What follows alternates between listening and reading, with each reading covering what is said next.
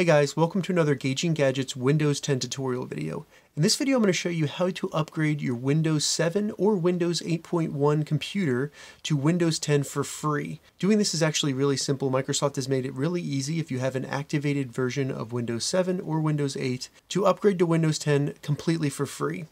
So the first thing we actually need to do is just ensure that we actually have an activated version of Windows. And that just means that our Windows version on our computer was actually purchased rather than stolen or pirated or something like that. So most likely yours is activated.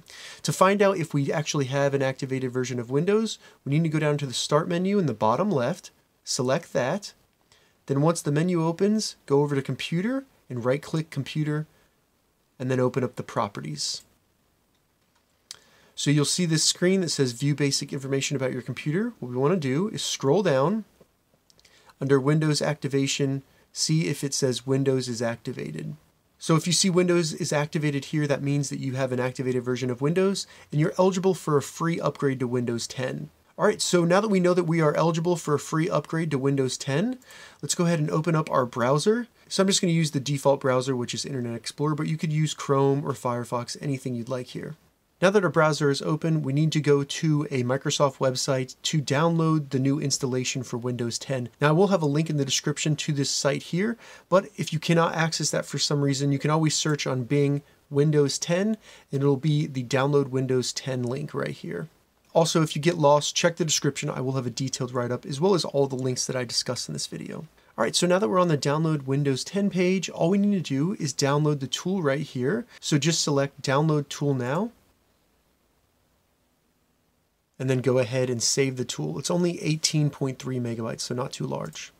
Once the tool has been saved, go ahead and run the tool. Select Yes to allow the program to run. Now we're beginning the setup for Windows 10. The first thing we need to do is just accept their terms. So just select Accept. And while this is getting a few things ready, I just want to say that because we already know our computer is activated and it's showing activated, we will not have to enter any product keys or anything like that in order to get this free upgrade. This installation will check all that information in the background, so we won't have to do anything. We just have to go through the steps here. All right, so now what we want to do is select Upgrade this PC now, and then go down to Next. Now it's just downloading the Windows 10 operating system from Microsoft. So it might take a little bit. This is probably a pretty large file. Alright, so now the download has completed and now it's going to verify the download. Once the download has been verified, it's going to start creating the Windows 10 media. So this is what will be used to install Windows 10. So now it completed preparing the image file. Once it completes that, it'll start getting updates. So any updates that are required for the computer to have in order to get Windows 10, it's going to go ahead and download those now. So first it's checking for updates. All right, so now we just need to accept the terms and agreement of the license again. So we'll select Accept. And now it's going to start downloading the updates that are required for us to go to Windows 10. And then it will go through the installation of those updates. And now it's just making sure that we are ready to install. One thing to keep in mind during this video is keep an eye on the timestamp down here. That'll give you an idea of your expectation for each of these different steps to complete. So hopefully you'll understand if maybe yours is taking too long and something might be wrong. All right, so now we're ready to install Windows 10. This is a very important step. So we want to make sure that this says Keep Personal Files. So that means anything on your computer, such as videos, pictures, documents that you have, spreadsheets, anything like that, if you want to keep those, you have to make sure that there's a check mark right here. Now, if you don't see that, then you want to go to Change What to Keep, select that, and then go to Keep Personal Files. This also includes apps, so if you have any applications installed to your computer, such as browsers, maybe games, anything like that, this option will keep those as well. Now, if you just want to keep your personal files, such as the pictures and videos and stuff, then this option is what you want. But I recommend Keep Personal Files and Apps. That's going to leave everything the way it was. It's just going to upgrade up to Windows 10. And you do have the option that if you want to have a fresh install with no data left over, you can choose to keep nothing, and this will delete all of the files and applications that are on the computer. And then when you start back up, you'll just have Windows 10. So I'm going to select Next with Keep Personal Files and Apps selected. All right, so now that we have the install keeping the personal files and apps, and that's the way we want it, all we need to do is select Install.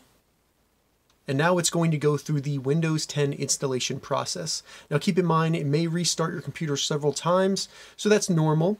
I also recommend during this period to have your computer plugged into a charger if it's a laptop, just to ensure that it does not lose power. If that were to happen, there could be issues with your installation, so you'd have to get those fixed in order to use your computer.